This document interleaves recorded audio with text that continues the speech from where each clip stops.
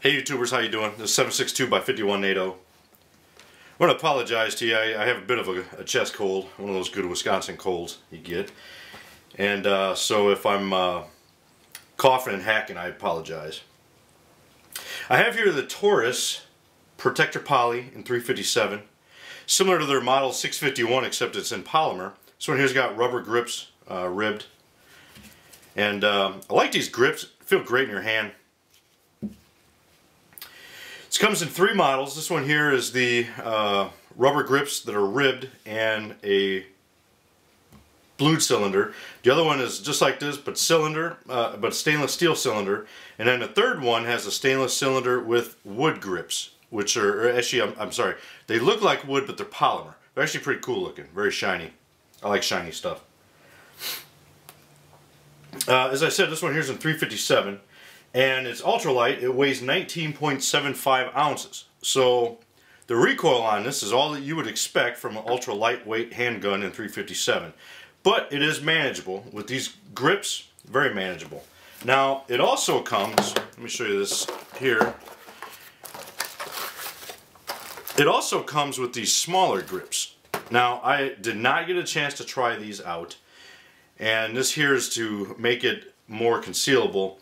I did not try them out, but in the past, I know I got kind of big hands, and I wouldn't be able to get a whole lot of grip on here.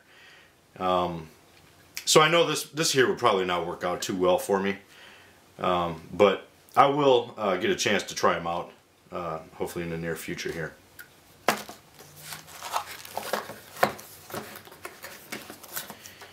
The barrel length on this is 2 inches. Front sight is fixed fiber optic, and the rear sight is just a little notch here, not a whole lot for the rear sight. I do really like the fiber optic sight, and what I'm liking a lot of manufacturers, this Taurus included, the front sights, what they're doing is the fiber optic is actually set down slightly, and the top is still squared off, so even if you're not using a fiber optic, you still have a squared off sight. A black squared off sight, which I really like. Has standard markings, Taurus on the barrel, protector poly on top. Hammer's low profile, as is the cylinder release. It doesn't protrude at all. It's 5-shot. It's got a little bit of a long, heavy trigger pull when it's in double action. Single action is really nice. It's got a very nice trigger, single action.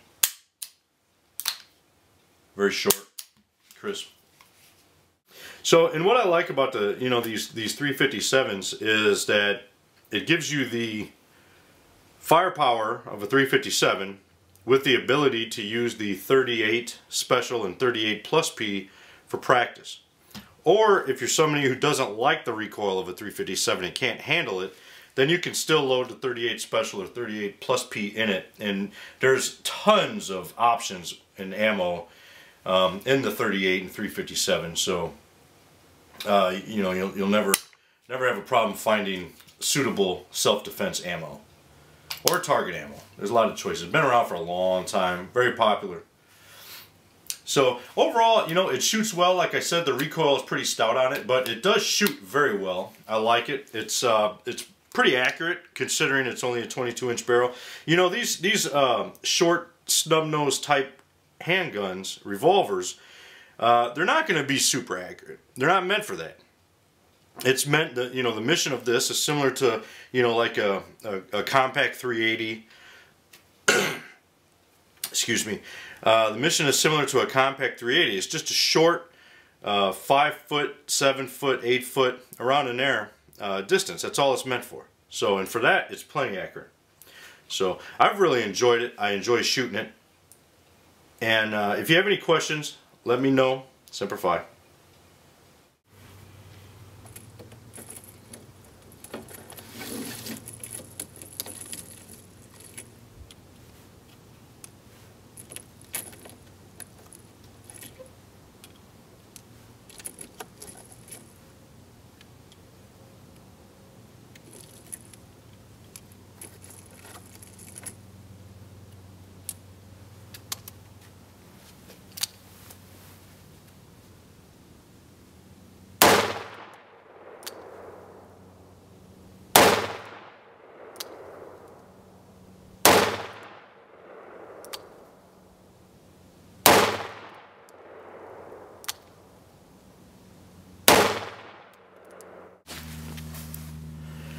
Here's first shot, second shot, third shot, fourth shot, fifth shot.